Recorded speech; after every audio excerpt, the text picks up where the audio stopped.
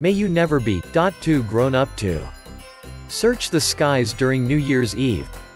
My name is Brer Caleb, Ph.D. And I am a changemaker. What is the meaning of biting the rubber bullet? Biting the rubber bullet from Bite the Bullet, an unpleasant situation. Wikipedia, the free encyclopedia.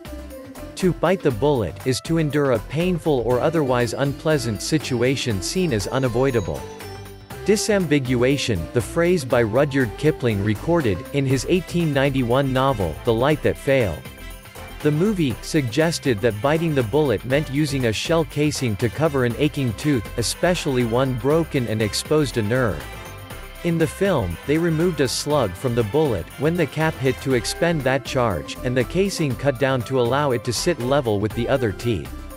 Kipling, born in 1895, Joseph Rudyard Kipling, the 30th of December 1865, Bombay Presidency, British India, died the 18th of January 1936, age 70, London, England, UK, resting place, Poets' Corner, Westminster Abbey, London. Occupation, short story writer, novelist, poet, journalist. Notable works, The Jungle Book. Notable awards, Nobel Prize in Literature 1907, spouse Caroline Starr Balestier, M.